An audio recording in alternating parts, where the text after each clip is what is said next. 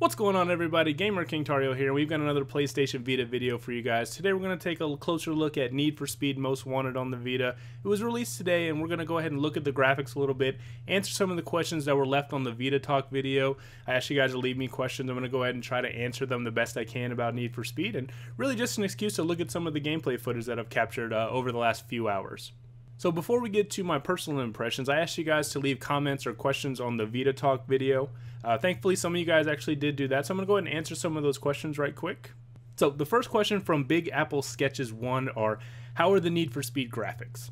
The short answer is good, but not great. There are certain sections of the city when you're driving by that look absolutely spectacular, and there's other parts of the city or when you're driving that it looks downright terrible. Very much the same issue that Assassin's Creed Liberation runs into, and that you can tell that so much of the resources is going towards the open world that they're not able to get the consistency of the beauty all around. There are some areas that look absolutely spectacular. Some of the cars look really, really nice, but then you'll turn a corner and you'll end up in this really blocky, murky PS2 looking section.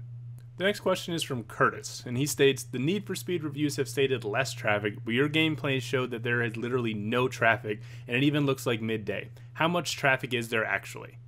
The answer is not much. I mean, there is traffic, there is oncoming traffic, and you will run into other cars if you're not paying attention, but there isn't enough traffic to make it feel like a giant metropolitan city. There certainly isn't any kind of gridlock or anything that you're going to run into when you're going downtown or anything like that. There is cars coming here and there, but it's definitely sporadic. It's definitely one of those things that they felt they needed to cut down on to make sure that it was able to run on the Vita.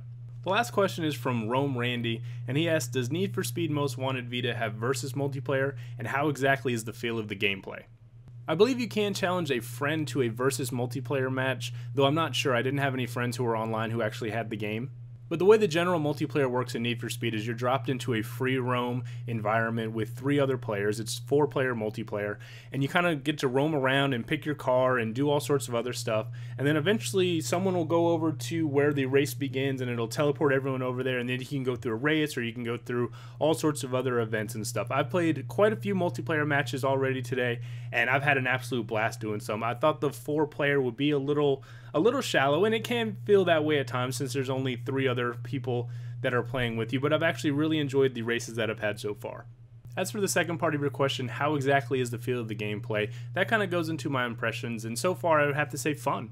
You know, yes, if you compared this side by side with the PC version or the PS3 version, you could nitpick the Vita to death with all the shortcomings that it would have, but the fact is it's a really pretty racer, and it races really well on the PlayStation Vita. I'm actually having a really good time with it. I did not own a racer on my Vita. I think I have 27 games for the Vita, and none of them were a racer. So this was my first racer, and I'm glad that I picked it up. I'm really enjoying it so far.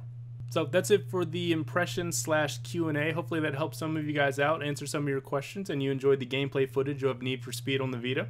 I'm going to go start making some Lego Lord of the Rings Vita videos. If you guys want to see more Need for Speed Vita videos, you guys need to leave me comments below. Let me know what you guys think.